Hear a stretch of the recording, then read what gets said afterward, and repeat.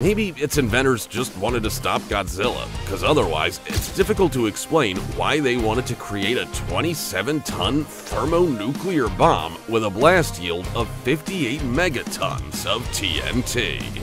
For comparison, the bombs dropped on Hiroshima and Nagasaki had an explosive yield of about 15 kilotons and 20 kilotons of TNT, respectively.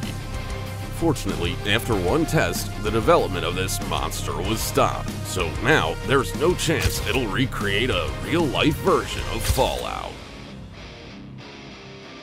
But not all extremely dangerous weapons are left in the past.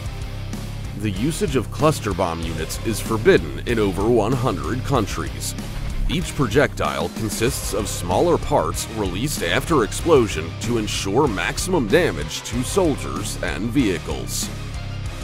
Even now, some countries are working on improved versions of these bombs, which could be launched from satellites to deliver strikes anywhere on Earth.